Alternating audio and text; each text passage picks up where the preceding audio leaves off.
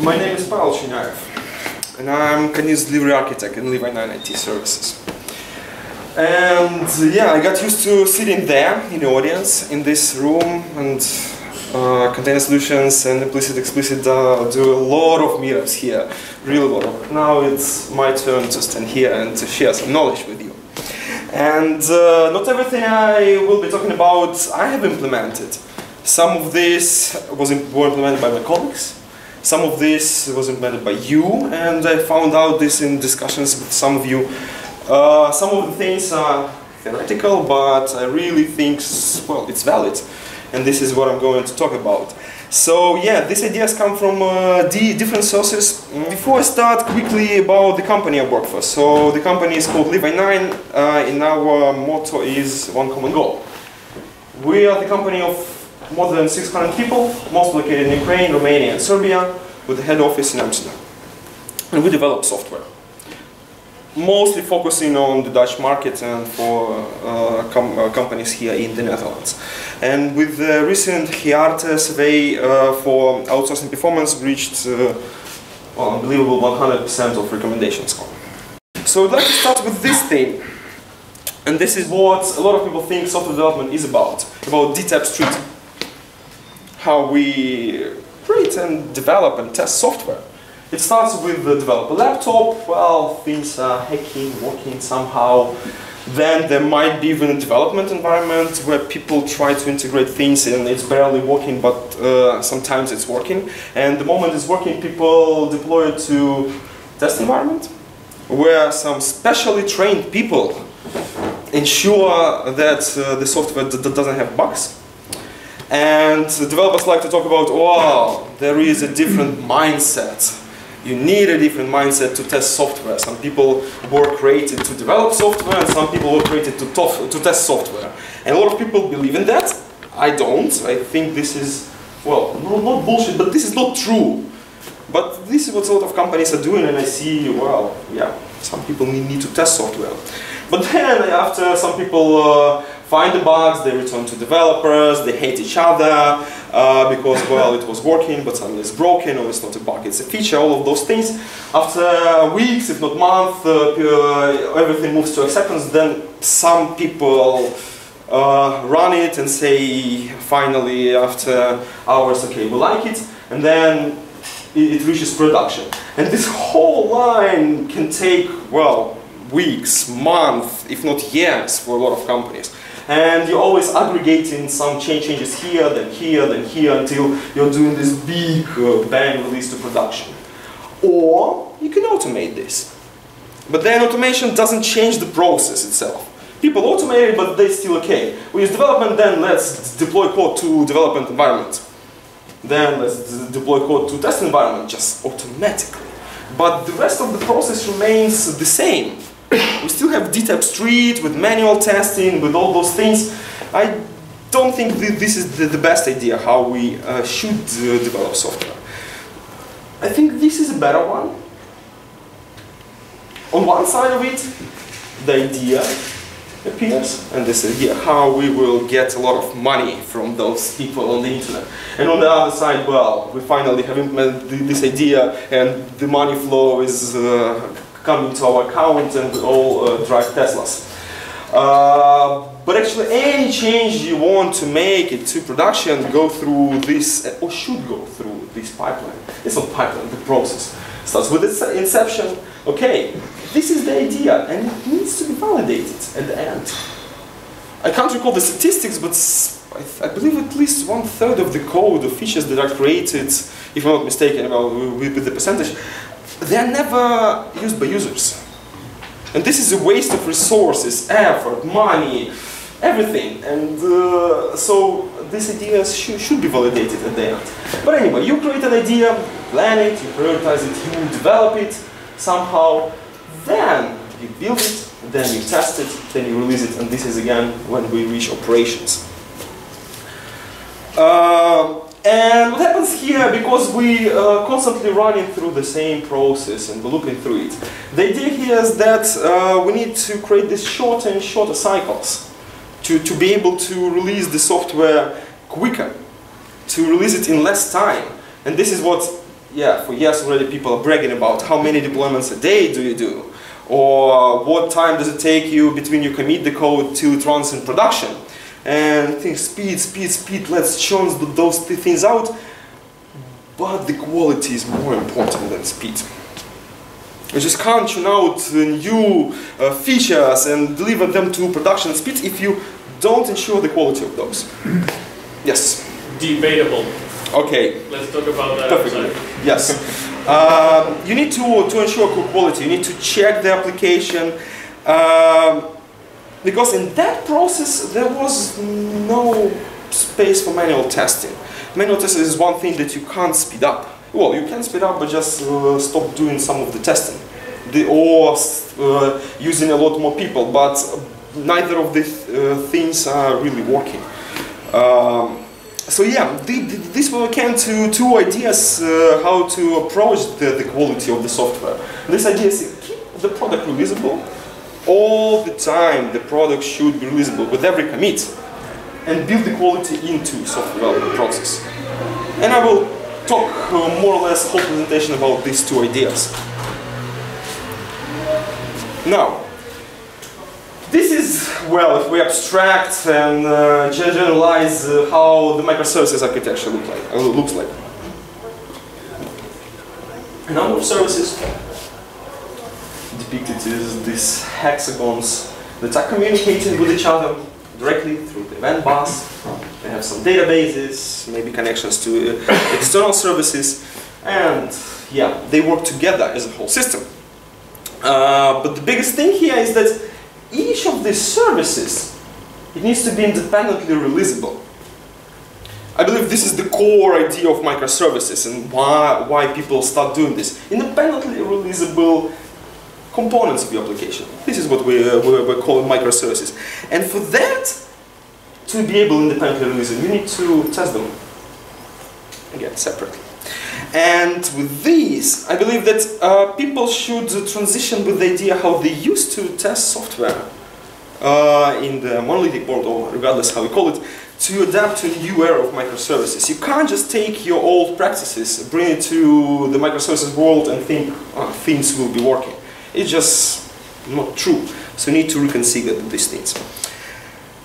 Quickly about some of the ideas of building the quality in. So when people talk about testing, mostly is about finding bugs. What it is? And testing is not about this. Again, bugs is just one thing that is kind of a result of what you do with testing. But this is not the goal to find bugs in the software, because if you have found a bug, well, simple, software has defects. If you haven't found a bug, well, nothing is granted. Maybe you just haven't found it.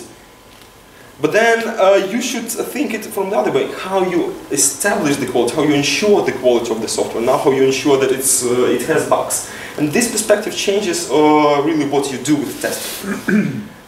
That should not raise the cost of maintenance, because one of the ideas that people are doing, okay, these are our test cases, hundreds or thousands test cases, we created them, well, it takes days to go through all the test cases, let's automate them. Superb, we automated all the test cases, now they're running in 5 hours instead of several days of manually, but any change in the software breaks those tests, and they're running for 5 hours. And you need a special team dedicated that will support this test suite. And this only increases the cost of maintenance, but it doesn't change actually how you are running the testing. Because in addition to source code, you now need to maintain the test, but does it provide value to you? Not in every case. But it's a bit awkward to say that the test breaks if you build in new software. If you don't update the automated test, it will break. Or might not, but in most situations that I see, it's broken. And in a lot of situations I see where people automated all the test cases, half of them are sometimes working, sometimes not, and then people just either disable them, or just stop using them, or the response is, oh, the build was broken because the tests failed, just restart it again. Well, people are spending time, companies spending money to implement this, but it doesn't provide any value in return. It shouldn't be like that. But if you don't change the API of a microservice, for example, why should a test break?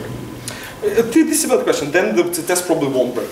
But I'm also talking here from this perspective about functional testing, because this is where people are starting to automate in testing. And then API might not change, but if the test also implemented incorrectly. And again, the pattern here, the companies that go along this route, okay, there were a team of manual testers, now you are developers, automate them, and they have no clue how to create code, so they create code that any tiny change in application breaks the test. Like, for example, if they look for a button, they either have a name of the button or location of it, not how you find it with the object ID, for example. Just one example. So this is why, yeah, you need some professionalism how you start doing this. I will talk in more details about this.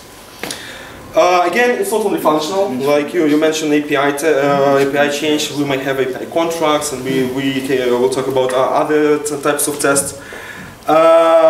But the more important part is that the quality should be established early in the development process. So before you start developing software, you need to find out how you will ensure its quality, not afterwards, and not developing for some time and at the end of the sprint testers will do something. You need to, immediately everyone should know how we're going to do it. And this needs to be clear for everyone in the team, because this is a shared responsibility. It's no longer, okay, testers test, developers code. There is a multifunctional team, and team is responsible fully for the application, including its testing. And it should be part of the definition of done. Again, you can't implement the feature and then in the next sprint change your tests. Again, your tests will be broken and they won't provide feedback you want. Move the test to the left is the idea that you need to start testing as early as possible to provide feedback to developers as early as possible. Again, you can't do it at the end of iteration. You need to do it with every commit and as soon as possible. It's a big debate whether people should use test-driven development or not. I believe everyone should be using it because it changes the mindset how you think about the testing and development software. You first create requirements in a technical language and then you implement the code that fits into these requirements. So again, it changes perspective.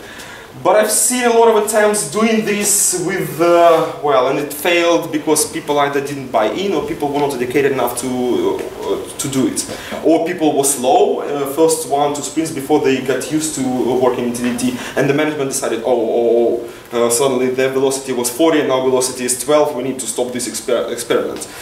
So again, it's debatable. I would advise, yeah, to go for it if you can, because this is what I believe the right way.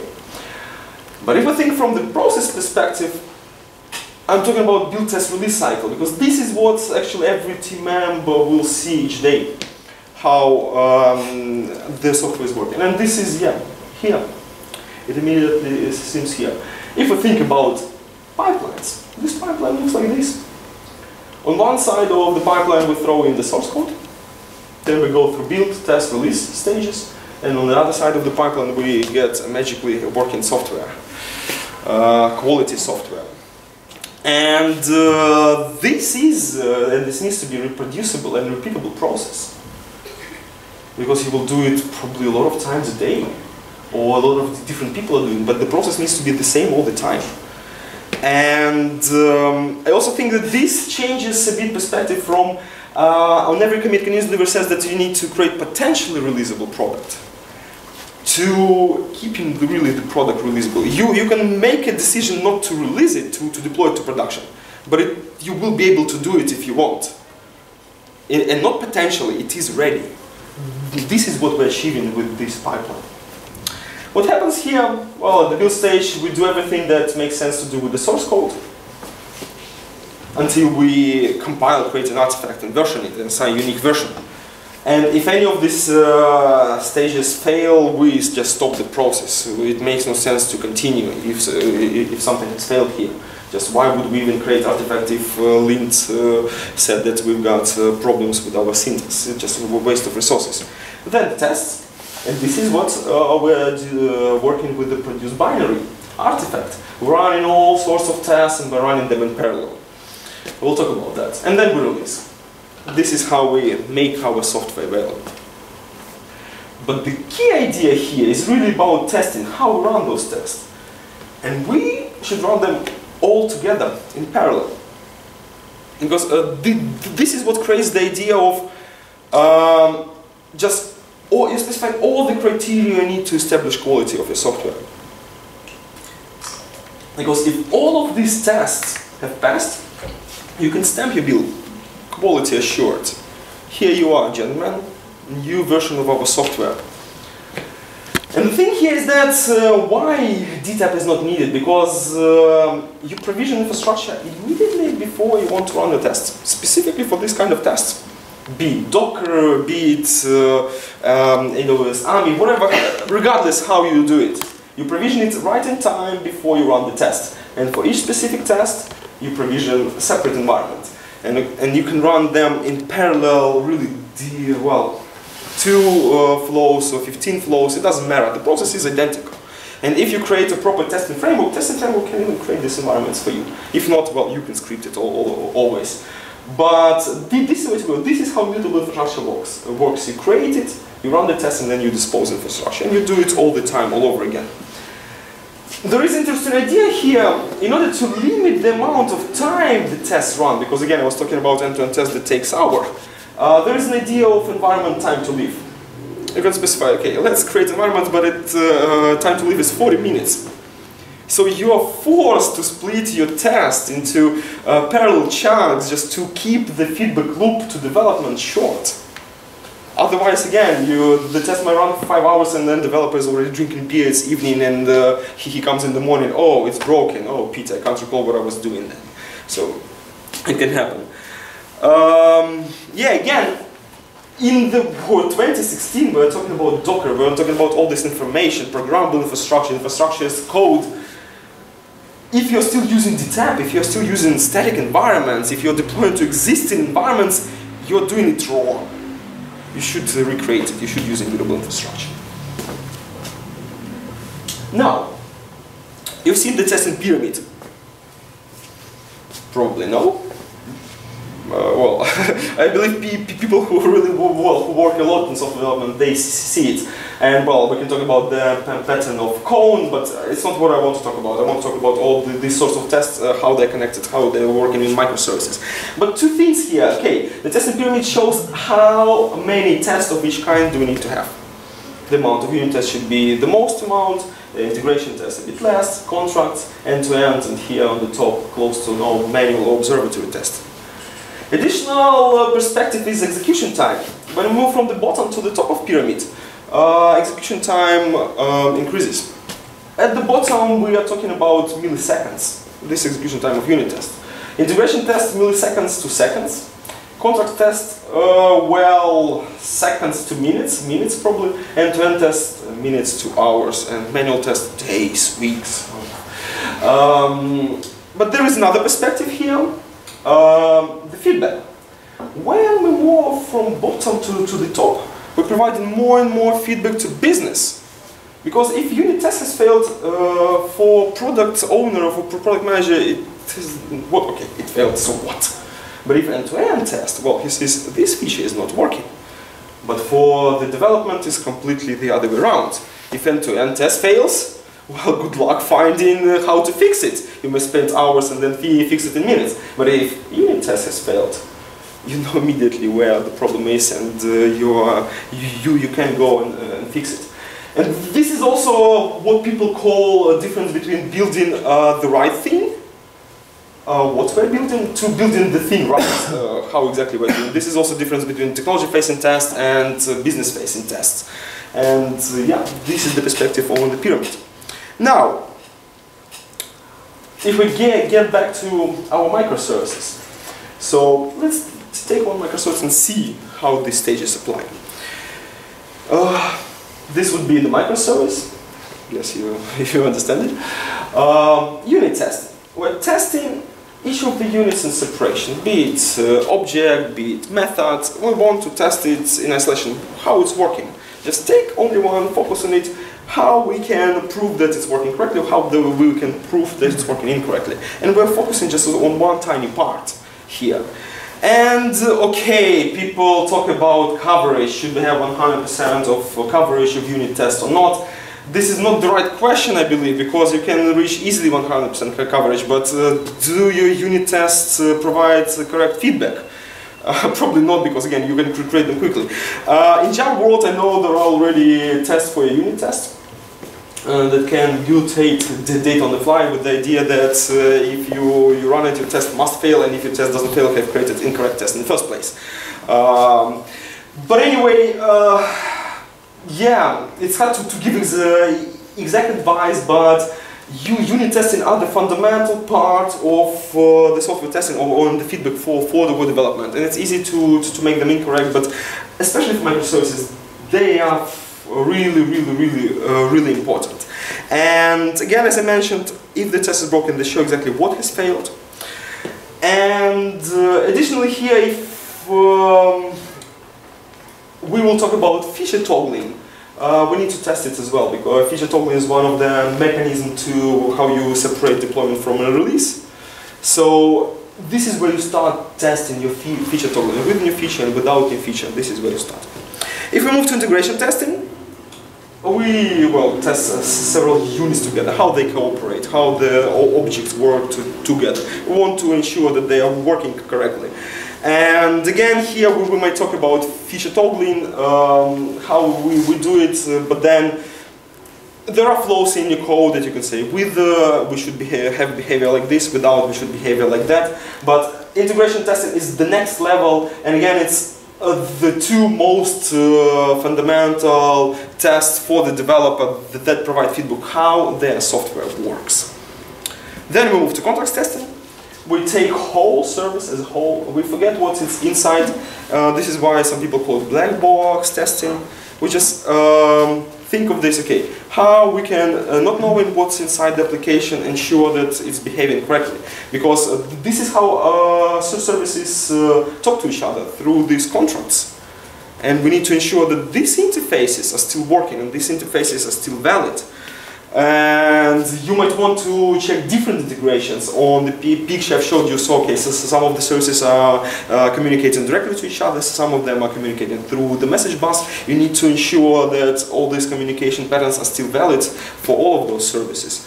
Yeah, in some cases you might want to check several services together and create a flow, but this is where end-to-end tests actually belong to.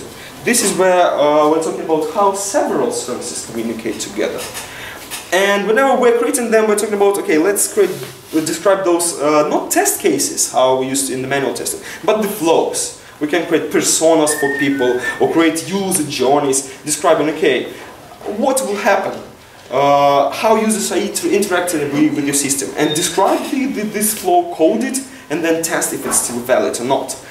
And because it can be described in this business language, a lot of people end up creating this test in a behavior-driven development style, in a specific domain language, in DSL, domain-specific language, or language of business. And I've seen even implementations when all these end-to-end tests are created by product management. Developers have created a dictionary for that, and product manager creates a code given something when something then, given when then pattern, and tests are created automatically because everything is coded by users. BDD is a huge topic. I won't describe in details, but this is just one of the ideas how to do end-to-end testing, how to do it correctly. A lot of people fail with end-to-end testing because sometimes, well, it's hard to create user journey without specific data. And if you don't think of this up front, you might end with a test that requires some data up front, and then if you start parallelize or run it in a different sequence, you just have no data and your test starts failing. So data independency is an important thing here. Yeah. So, as I mentioned, all communication of microservices happens through these interfaces, the contracts. And this is why we must test them, but also the problem is how we transition between them. And this is an interesting story, we need to version them. Okay, there is a debate happening, how should we version API contracts? Semantic version, not semantic version, all of those things. Well, first of all, I believe semantic version doesn't apply to contracts, because, well, what is the patch of the contract? It makes no sense. We have a major and minor version. But this is also a question of whether we should version only external, the public contracts, the public APIs we expose, or only internal. I believe all of them must be versioned, and especially the internal ones, because this is how your application behaves. Because you can't just throw in new version of the contract and disable all one, because these are the services that are working with it. So you create a new version of your contract, and you're running both versions together.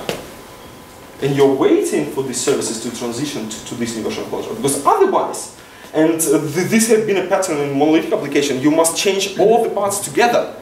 And it can work in monolithic application, you've got one code base, perfect. Here, these are separate teams working on these services. These people might not even know each other.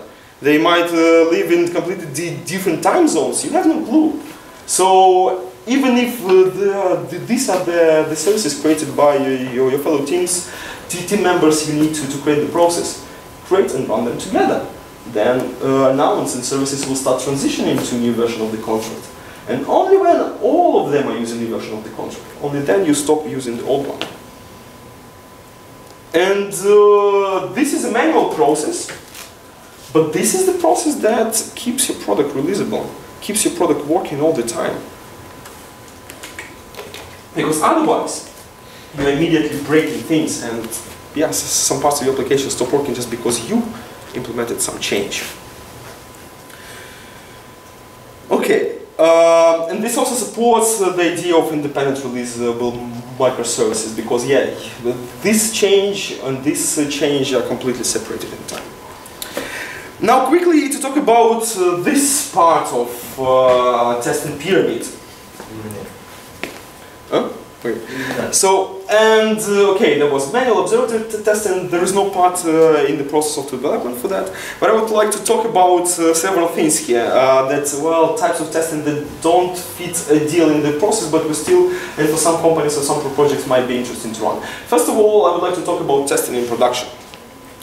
I know all the history, and when yeah, people are talking about testing in production, they will say, "Are you crazy? What are you doing? No, we shouldn't do it."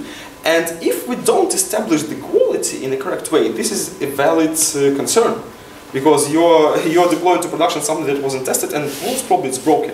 Especially if you use DTAP Street and with manual testing, you will fail things. But if you implement correct quality assurance, it's not a problem.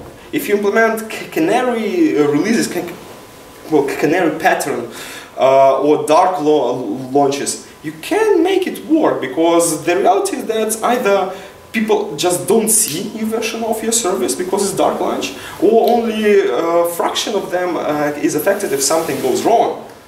And you deploy it alongside with the current version of the application, and you compare the metrics, you compare the business flows. Okay, are we still making money, or suddenly are we losing money? Or if generally 15 users a second subscribe to our service, and so suddenly we release new version application, it's only one, something is wrong there. So you got this powerful tool to compare. Okay, maturity of monitoring, maturity of these deployments is needed to go there. But companies are doing this, and they're drastically reducing their release cycle. Now, with the testing, we're still talking about minutes, maybe hour between you commit and deploy to production. But if you deploy with Canary, it can be really minutes, and then you perform all the testing there. And you're performing the testing with real users doing stuff they generally do. It's not synthetic transaction, it's not the flow you thought people will be using. Real people are testing your software in production and providing you feedback. It doesn't work for every project. For example, most probably if we're talking about banking software, not a good idea. But for some of the parts, maybe. But if you're Facebook, well, it's not a problem at all. If you just have a problem and hit refresh and everything is working again now.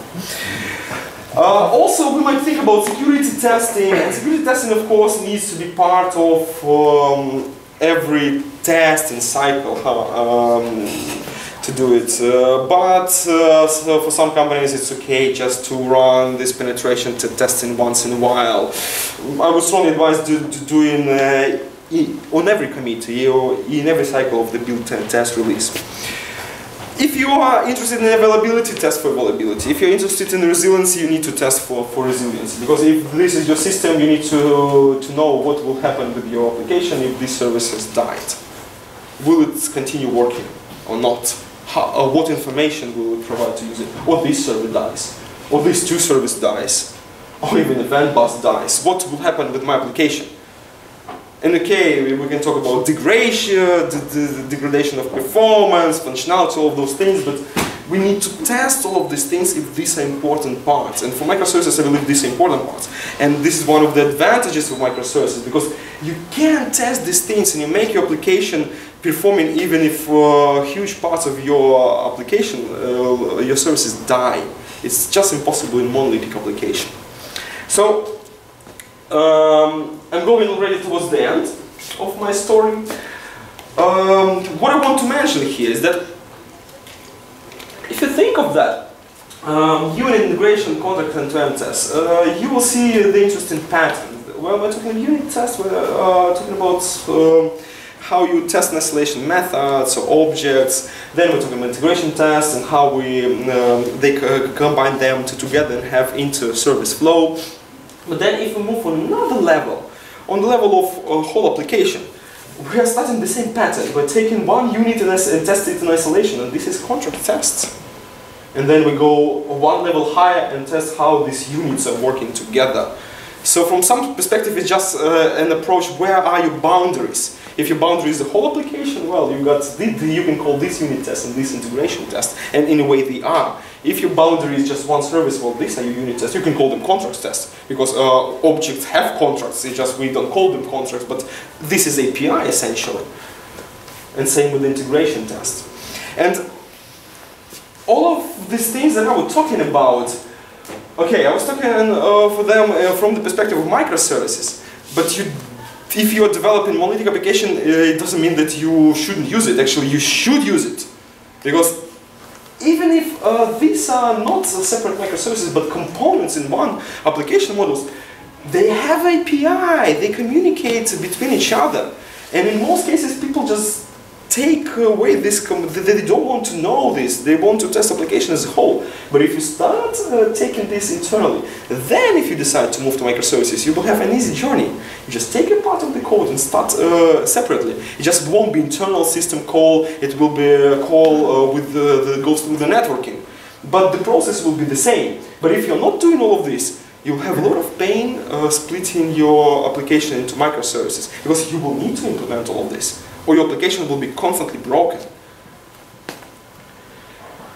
So yeah, this was how it looked from continuous delivery perspective, how we can really start releasing quicker and quicker and quicker through establishing the quality.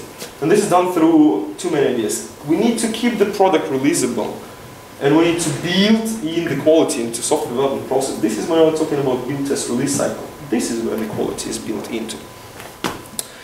So yeah, key takeaways: update testing practices. You need to come into microservices world with the new approaches to testing. Use immutable infrastructure. No detail, please. Use reproducible and repeatable testing all the time. Build the quality in, and improve continuously. This is it.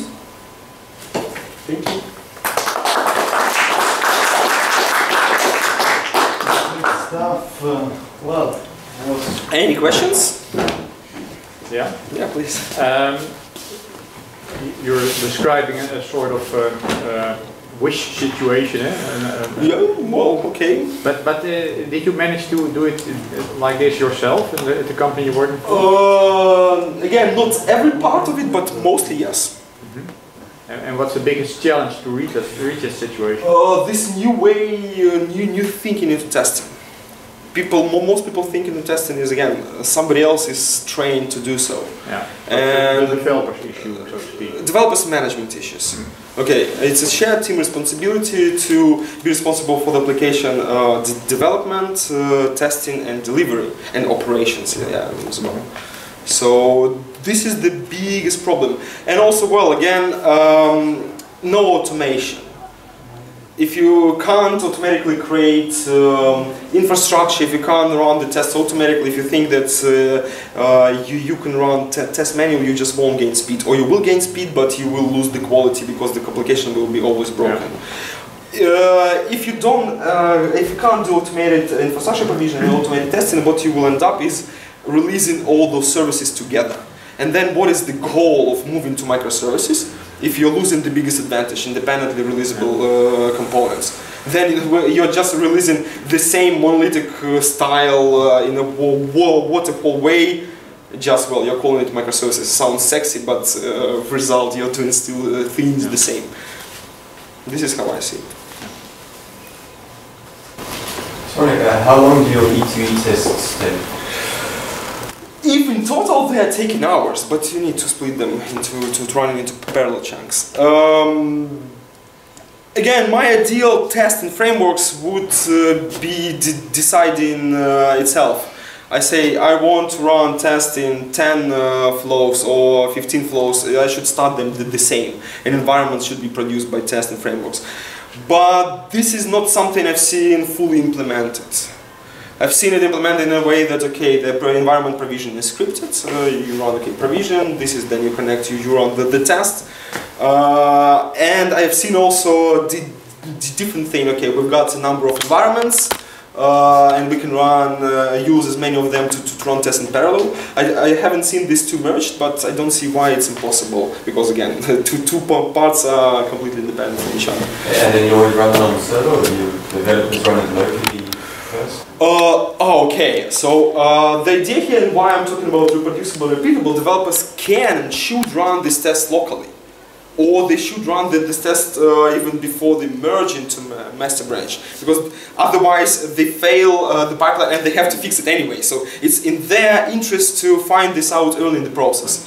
And then if you're using, well, first of all, if you're using Docker, if you use all the tools, and if you automated something, you will run the same test, exactly the same locally as you will run them in the pipeline. But then the timeline becomes, can affect your efficiency. And but this becomes a development cycle, what you do in development.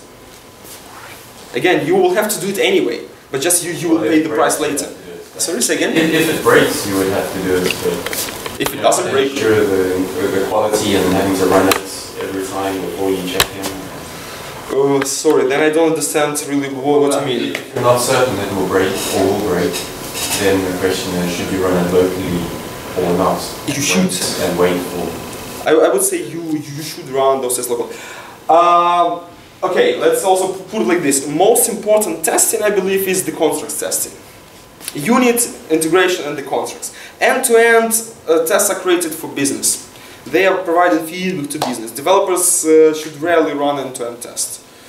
They can, but the idea in the beginning I was talking about moving tests to the left and moving tests. I didn't say that. Closer towards the bottom of the pyramid. So if you see the end-to-end test failing, or you find the bug in manual observatory testing, you should think how I could have found out this bug using unit testing. Because then you will be able to get this feedback a lot quicker. What I would like to add to that it also depends on the use case, right? Because sometimes the developer is also involved in the business, and so they can write the end-to-end test, not necessarily run the whole suite that might take 10 hours to run, but just the specific business case that he's working on, and then it's way easier to spot a bug. And sometimes the unit test is just not enough to spot that bug or to squeeze the bug out of the corner, because the unit test is just to, how it says, to test the unit, but it's not going to test the integration of your different units as a whole system. Absolutely true, fully agree with you here. Indeed, again, I was talking about multifunctional team. So developers, if there is agreement of team, the team creates end-to-end tests, not the business developer should create those tests. You are changing the feature, implementing a new feature, why can't you cover it with end-to-end tests to show business that you've created what you want? To me, it's absolutely a valid thing. And you're right that not every test can be covered in unit tests. That's why I'm talking, try to put test as left as possible, but also to the bottom of the pyramid as possible. But if you can't cover it with unit test, cover it with integration test. Can't cover it with integration test, cover it with contract test. But then only if you can't cover it with all these tests, then go to end-to-end test. And with end-to-end test, you can cover everything. And things you can't cover, well, you can hire somebody specially trained to discover bugs in your system. But this is not scalable again. So, but try to put them as low as possible and as left as possible. Nice one. Okay, Any thanks question, again. guys? Thank you, Pavel. It was really interesting.